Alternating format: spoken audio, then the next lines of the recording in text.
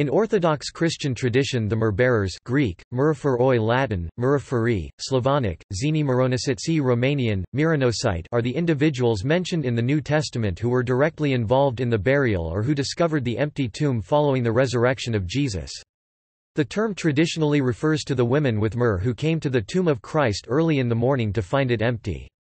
In Western Christianity, the two women at the tomb, three Marys or other variants are the terms normally used.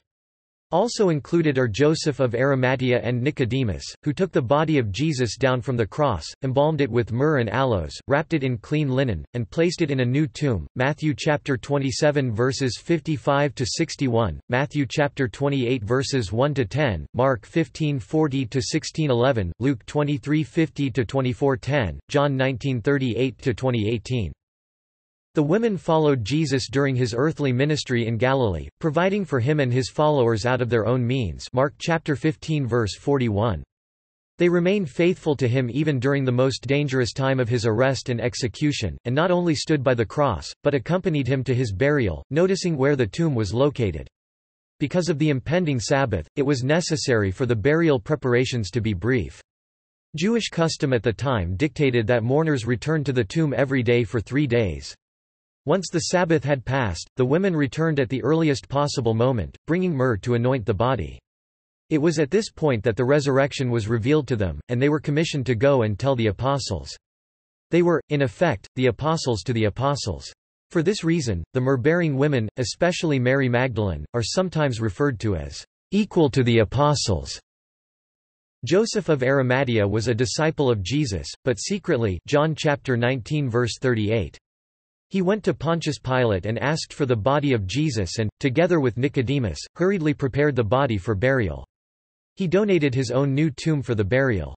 A native of Arimathea, he was apparently a man of wealth, and probably a member of the Sanhedrin, which is the way the biblical Greek, bouliutes, literally, counselor, is often interpreted in Matthew chapter 27 verse 57 and Luke chapter 23 verse 50.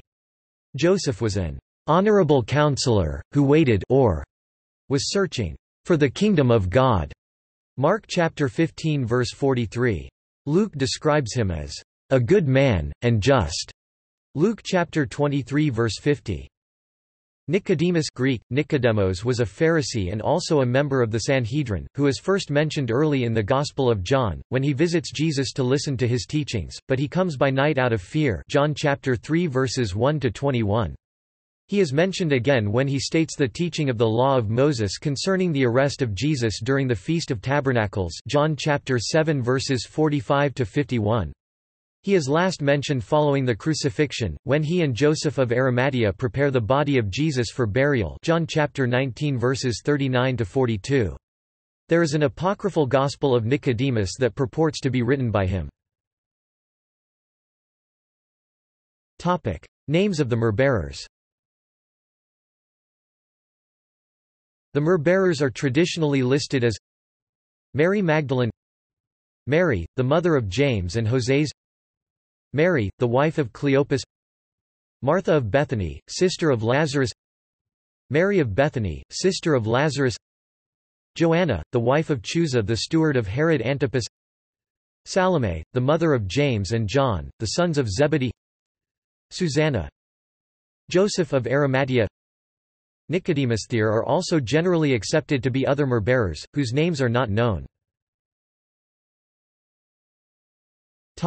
Liturgical references. In the Eastern Orthodox and Greek Catholic churches, the third Sunday of Pascha, i.e. the second Sunday after Easter, is called the Sunday of the Myrrh-bearers. The scripture readings appointed for the services on this day emphasize the role of these individuals in the death and resurrection of Jesus. Matins Gospel, Mark chapter 16 verses 9 to 20, Divine Liturgy Epistle, Acts chapter 6 verses 1 to 7 and Gospel, Mark chapter 15 verse 43-16 to 8. Since this day commemorates events surrounding not only the resurrection, but also the entombment of Christ, some of the hymns from Holy Saturday are repeated. These include the troparion of the day, the noble Joseph, but with a new line added at the end, commemorating the resurrection, and the doxtikon at the Vespers Aposticha, Joseph together with Nicodemus. The week that follows is called the Week of the Myrrhbearers, and the troparion mentioned above is used every day at the canonical hours and the Divine Liturgy. The Doxtikon is repeated again at Vespers on Wednesday and Friday evenings. Many of the Myrrhbearers also have separate feast days on which they are commemorated individually in the Menaion. There are numerous liturgical hymns which speak of the Myrrhbearers, especially in the Sunday Octoechos and in the Pentecostarion.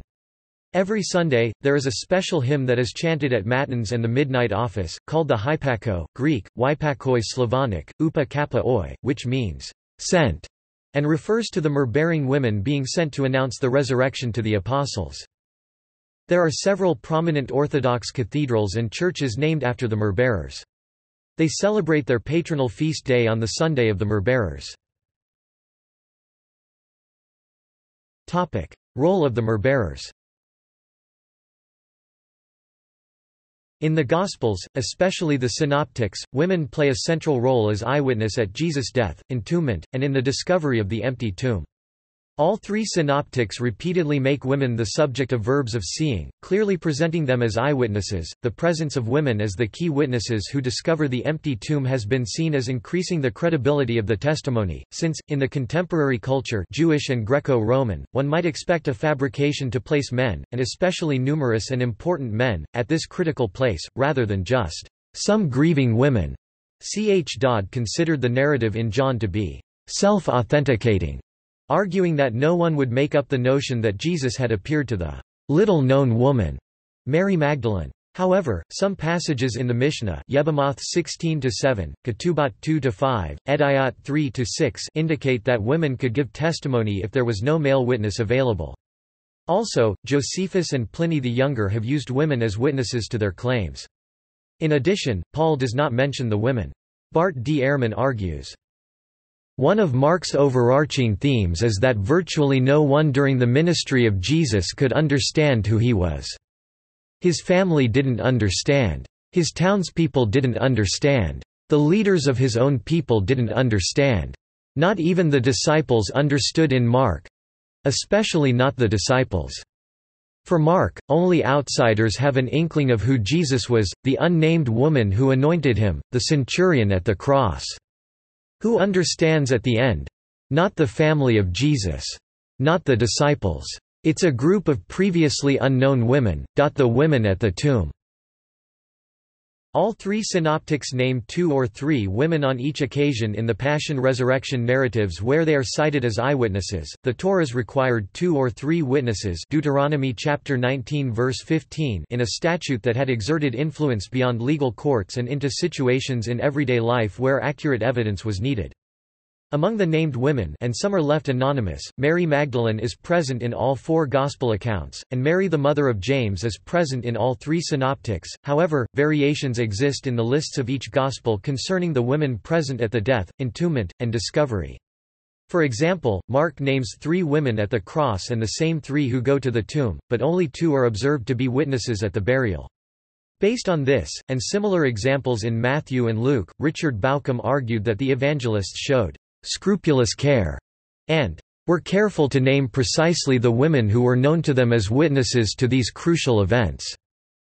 Since there would be no other reason, besides interest in historical accuracy, not to simply use the same set of characters from one scene to another, Mark's account, which in the earliest extant manuscripts ends abruptly and claims that the women told no one. The Gospels of Matthew and Mark do not present any further involvement at the tomb. Luke describes Peter as running to the tomb to check for himself, and John adds that the beloved disciple did so too, the beloved disciple outrunning Peter. See also: Life of Jesus in the New Testament, Saintes Maries de la Mer, the Three Marys, Bereavement in Judaism, Holy Anointing Oil. References. External links. Sunday of the Holy Myrrh-bearing Women icon and Synaxarion.